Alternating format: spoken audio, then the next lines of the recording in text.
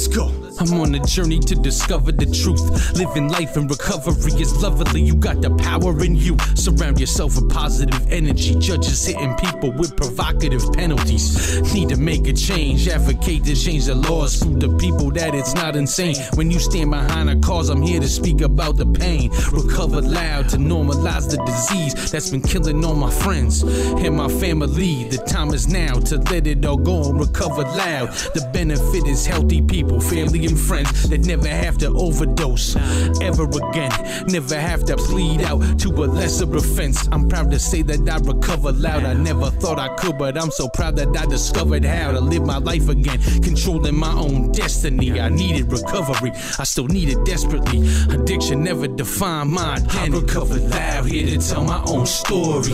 I recover proud, save a life of like 40. I recover loud, yeah, I recover loud. I recover loud, yeah, I recover loud. I recover loud, here to tell my own story. I recover proud, save a life of like 40. I recover loud, yeah, I recover loud. I recover loud, yeah, I recover loud. I recover loud. I recover loud. I recover loud. I recover loud.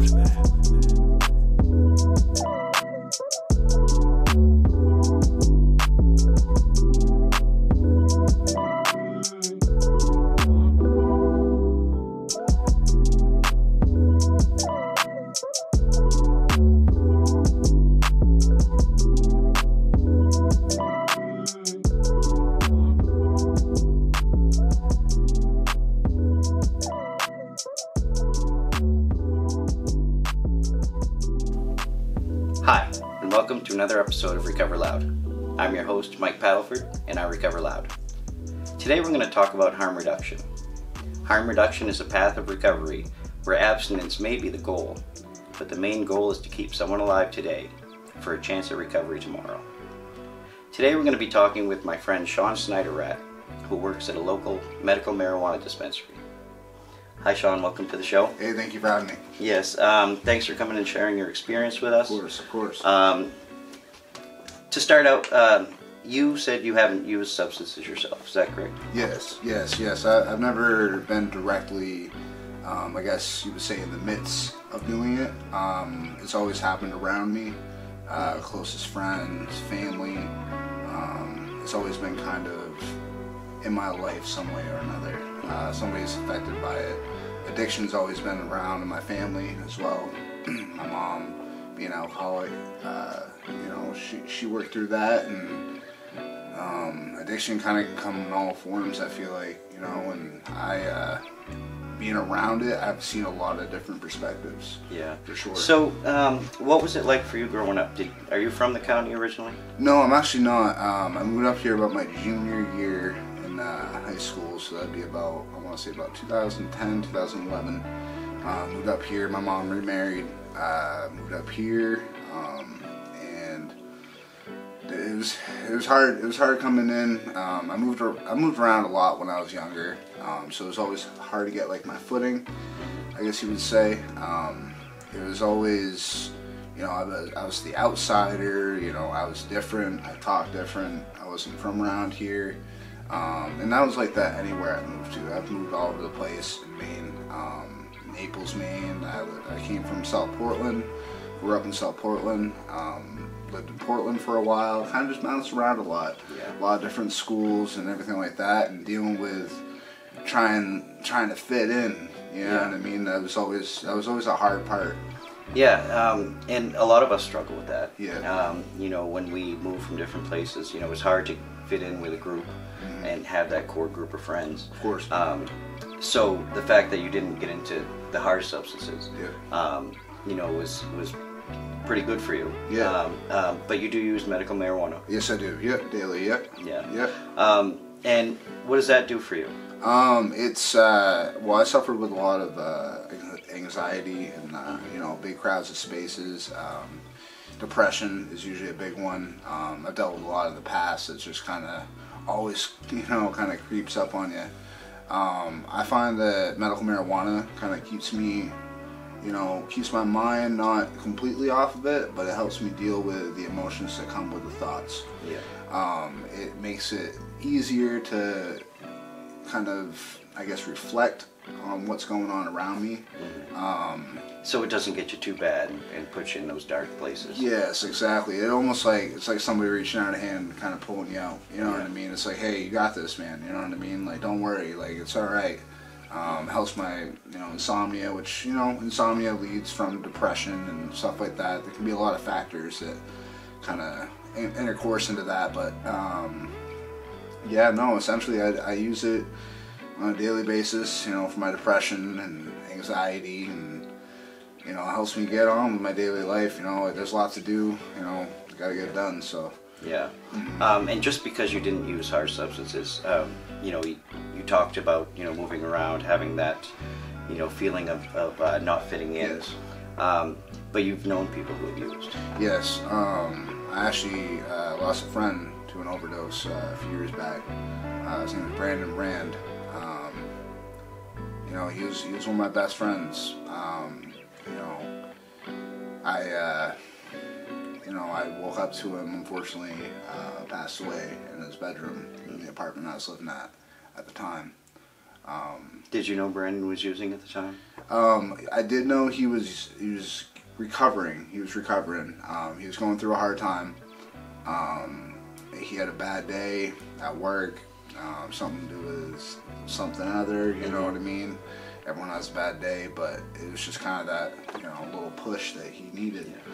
And so you didn't realize he had used when he come home the night before? Yeah, when he came home, I was under the assumption that he was drunk. He was acting intoxicated.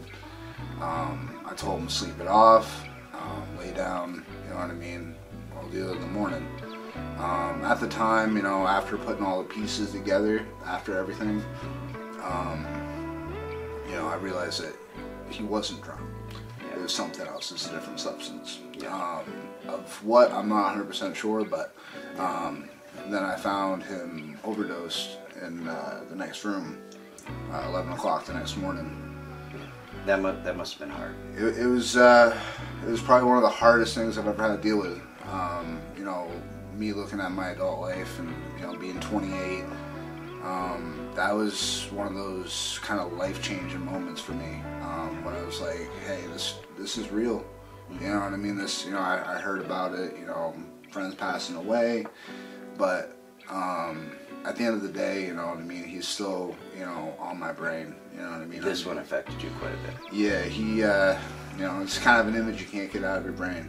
You know, it's kind of seared in my mind, and I'll probably see that for the rest of my life, but in hindsight, I guess, you know, it opened my eyes to something different, you know what I mean? I wish Brandon was here today. He didn't deserve to lose his life. He was a great guy, and, you know, it's good. You know, and there's, you know, harm reduction organizations out there, and our main mantra is that people who use drugs don't deserve to die. That's right. You know, and you know, that was Jesse Harvey that said that originally, and it just speaks to the fact that we're not bad people. No. You know, choosing to use substances doesn't make us a bad person. It just we just have unhealthy choices to deal with the trauma. Of course, you know? Of course, and I've kind of been in that dark spot, you know, where you're almost like, you know, I could do something like that. All right. It don't matter, you know what I mean? Nobody really cares about it, you know what I mean? Like, no one's gonna really miss me if something happened, you know? You get those dark points, and it's almost like, you know, you can see, no one's a bad person, you know, drug addict's not a bad person by any means. Right. They just had a hard life, you know what I mean? And, yeah, and basically, you know, we just didn't have the right coping skill at the time. Exactly, yeah. So, let's get back to the medical marijuana. Yes. So, as a bud tender, you see people come in. Yeah. Can you tell me, you know, what do people come in for? What are they using it for, and how is it helping them? Yeah. Well, I've had a range of people come into the shop. and it's, you know, we have everybody from people who dealt with, you know, just minor pains to, you know, using like the creams, like the salves. We have creams that help with like pains and aches and pains, and we have, you know, full spectrum to, you know, prior drug addict, you know, and this is his way for coping. Helps with the dope sickness, helps relax you, and it's really, it's, I've seen it kind of change people in a way, even alcoholics. I've seen it with people going through chemotherapy. It helps with all spectrums of everything. Insomnia, you have people that cannot go to sleep at night because of trauma. You have people that, you know, they can't function without it, you know, they're a mess. So it's something that I've seen change people's lives for the best, you know.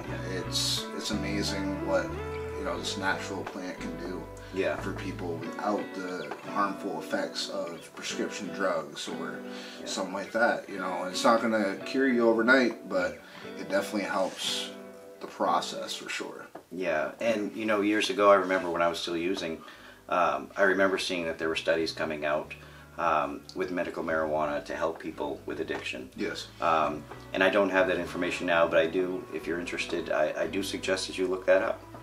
Because there is some important research that's been done.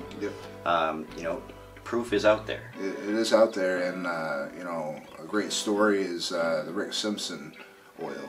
It's RSO for short, we abbreviate it. It's, I've seen it firsthand help with patients, you know, having cancer, and them going into full remission, you know what I mean, because of it. I've seen people, lowest of the low, you know, bring them, you know, back right up where they need to be, you know, get their mind right, you know. Yeah, and of course, you know, it's a lot easier for people to, you know, get through their daily duties. Yes. You know, if they can calm their anxiety. Of course. If they can, you know, lessen the pain. Of course. And a lot of people choose marijuana over those pharmaceuticals. Right. For many reasons, and you know, addiction being one of them. So, you know, we see it. I see it all the time. There's many people in recovery that are using marijuana today to keep them from using the pharmaceuticals. Right. And you know, so far we don't know of many people who have died, if any, from using marijuana. I don't think we ever will see that day. And what the great thing is about, you know, the dispensary I work for, Richardson Remedies especially, we all know our info. We all know our information on different strains or products that we sell, dosages wise. We've all kind of, you know, we dealt with a good number of people. So having that person, like instead of just buying it from your buddy on the street, you know, you go to it's nice to have a dispensary they can go to and get the info that you need, where it can be a positive thing. Yeah, you know? You're not buying something blind from somebody in a dark alley. Exactly, and it's a whole different aspect or atmosphere, I should say. Yeah. In going into a dispensary, because you have those people there for you. We're gonna, you know, lead you along the way, you know, and that's what we need out here, you know. I think we just need to have people, you know, kind of help one another. Exactly. And you know, there's a lot of stigma around substance use. Marijuana is, you know, still looked at as a drug by a lot of people. You know, I personally don't see it as a drug.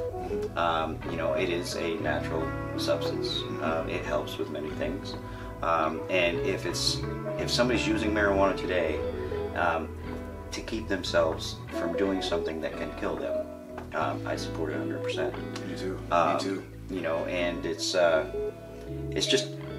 good alternative. It is a good alternative. Yeah. It definitely it gives you something that can kind of almost, what I usually say is, like, you know, sometimes your brain is all scattered and, you know, you have thought about this, thought about that, and it almost like it kind of brings everything into a line, you know what I mean? It kind of sorts it out for you. Yeah.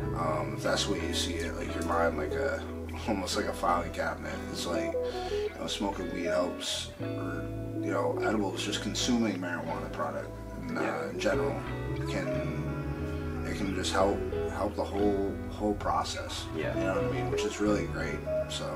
Yeah, and to have something that somebody can use that's full spectrum, you know, head to toe.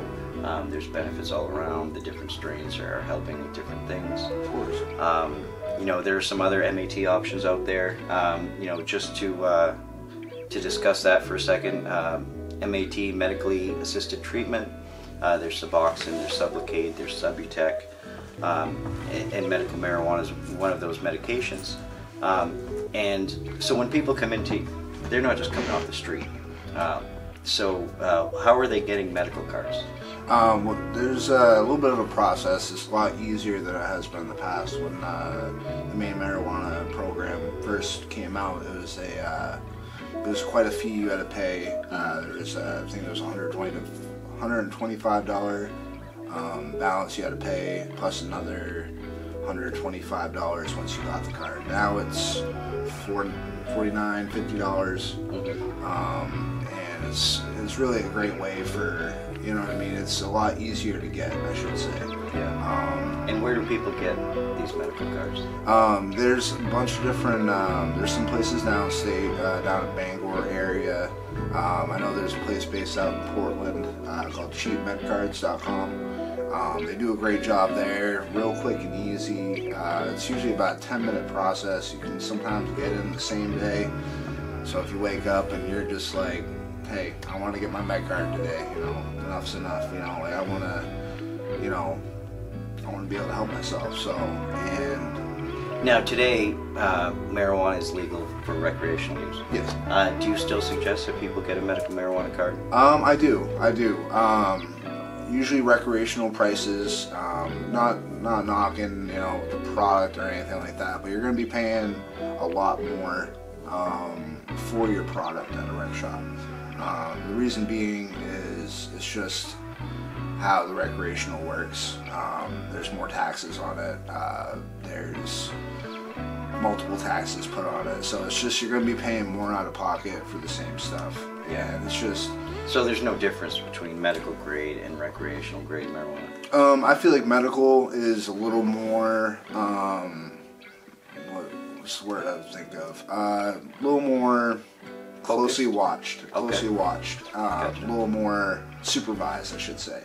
Okay. So everything coming in is, you know, carefully, you know, looked thorough through, make sure it's a product that is going to help our patients, not make them sick.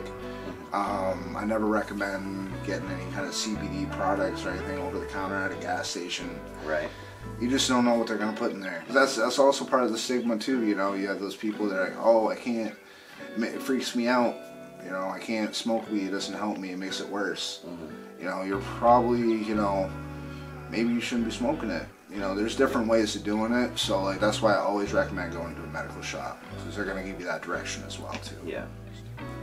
So Sean, we've talked a lot about marijuana being used as a medically assisted treatment program. Yep. Is there anything you'd like to say to somebody out there who's still in the throes of addiction, who needs to find a path that's going to work for them, so that they can get away from the stuff that's killing it? Yes. I guess what my best advice would be is don't be alone in the process. As hard as it is being around people, being with somebody that cares about you, it might be just that little oomph you need. It's hard going through life in that dark path, but there's always light at the end of the tunnel. It's hard finding it sometimes. It's very hard. But you just gotta focus on the task at hand, one day at a time, one problem at a time. You can't take on all the slices of the pie at a time. You just take it piece by piece and talk to somebody, you know, hey man, I'm having a bad day. You know, somebody you can talk to, a family member, a friend. Medical marijuana, there's so many dispensaries around now. If you're curious about it, go and talk to your local bud tender. They can sure give you the advice and the info that you need to get better, to help you through this hard time. But things will get better. you gotta stay positive and just keep pushing. Yeah, and I like what you said there. You know, you don't have to do it alone. You can ask for help. Yeah. You know, there's plenty of people. You know, there's other programs out there. Methadone is also available as a medically assisted treatment. You know, those programs are out there and available now. Yeah. And I know you in particular would agree that medical marijuana is not necessarily for everyone. Mm-hmm. Neither is methadone, neither is Suboxone. Yeah. Not one answer will fit every problem. It will not, and you know, finding that answer and surrounding yourself with people to talk about the problem. Yeah. I feel like there's a lot of info out there now, and especially on social media, I feel like there's a nice following. You guys, you know, started a great following on Facebook. I see that every day. Yeah, it's really great to see so many people in the community helping one another. Yeah, exactly. With, you know, everything going on, you know, it's every day something, you know, you hear about some sort of overdose or something like that. So it's just kind of gotten to the point where it's like, okay, I think everybody's getting it, you know. Yeah, it's time to do something. It's time to do something about it. We talk about it all the time, but it's time to do something about it, you know. Yeah, and you know, just to summarize what you said, connection is the opposite of addiction. You know, that's what we need. We need people around us. We need to discuss our problems. We need to recover loud. We need to tell people, you know, that they're not alone in their struggles. You know, no matter how bad it gets, there's other people who have suffered the same way. You know, and if they've found a way out of it, to share their experience and you know, help the next person is pretty valuable. So thanks again, Sean, for coming. It's great to see you. Yeah, always great seeing you, man. You know, I appreciate the work you do, and having you come on to tell your story and share your experiences, appreciate it. Thank you for having me, man. I really appreciate it. All right. Thank Thanks, you. Sean. See you.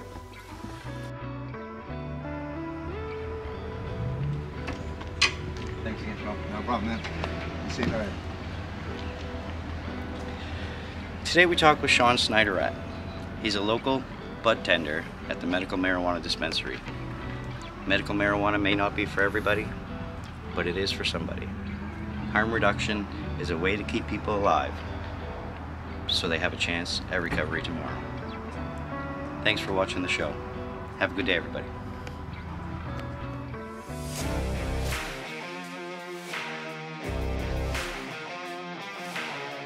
Anderson's Auto Repair, locally owned and operated in Sweden, Maine, specializes in all make, all model vehicle diagnosis and repair.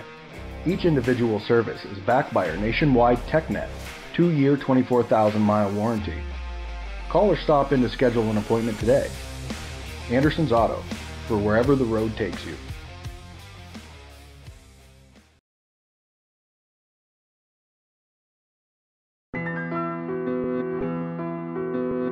Yo, stress relief. Okay. Yeah. Been lost since day one, haven't found mind broken, rebuilt it, then shattered for me just to pick it up again, we roll, lighting up them backwoods all night. I got weed on sight, I will be alright, say it twice to convince myself that this roller coaster isn't forever, just for the time being. If seeing is believing, I'm not seeing many human beings, just a bunch of aliens, UFOs is what I see outside my front door, asking if I'm ready to go, cause I ain't from this planet.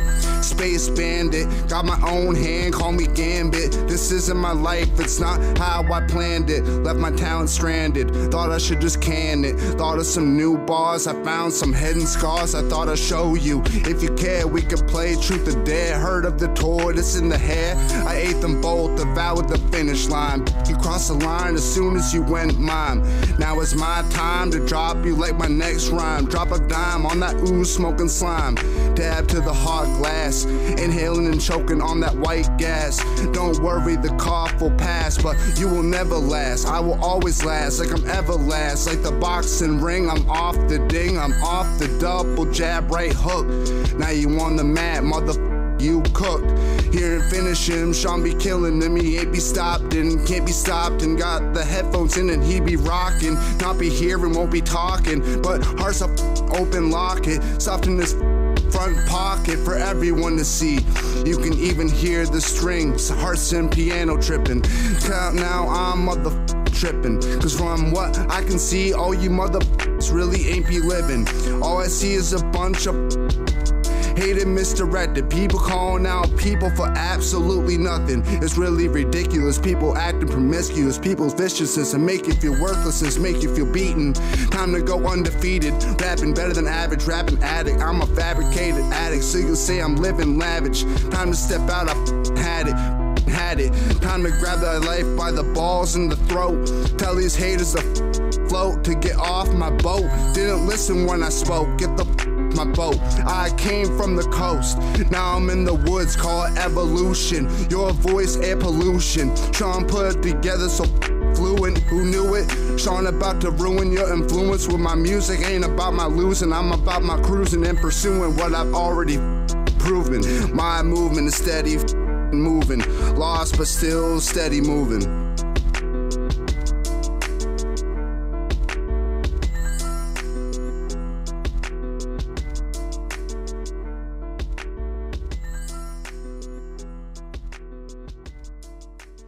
Today's episode is brought to you by Recovery on the Road, Elevate Audio and Visual, Rick's Redemption, Anderson's Auto Repair, and Recovery Acoustic.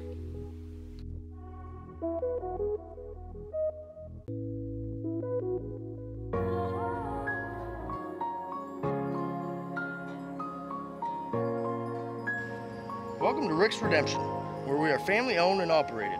We strive in cleanliness, honesty, and customer appreciation.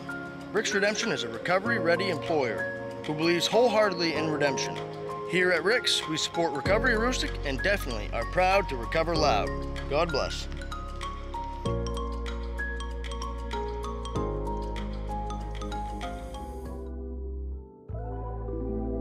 I recover loud, I recover loud, I recover loud. I recover loud, I recover loud. Let's go. I'm on a journey to discover the truth. Living life in recovery is lovely. You got the power in you. Surround yourself with positive energy. Judges hitting people with provocative penalties. Need to make a change. Advocate to change the laws. Prove to people that it's not insane. When you stand behind a cause, I'm here to speak about the pain. Recover loud to normalize the disease that's been killing all my friends and my family. The time is now to let it all go and recover loud. The benefit is healthy people, family and friends that never have to overdose ever again, never have to plead out to a lesser offense. I'm proud to say that I recover loud. I never thought I could, but I'm so proud that I discovered how to live my life again, controlling my own destiny. I needed recovery, I still need it desperately. Addiction never defined my identity. I recover loud, here to tell my own story. I recover proud, save a life of like 40. I recover loud, yeah, I recover loud. I recover loud, yeah, I recover loud. I recover loud, here to tell my own story. I recover proud, save a life of like 40. I recover loud, yeah, I recover loud. I recover loud, yeah, I recover loud. I recover loud. I recover loud. I recover loud. I recover loud.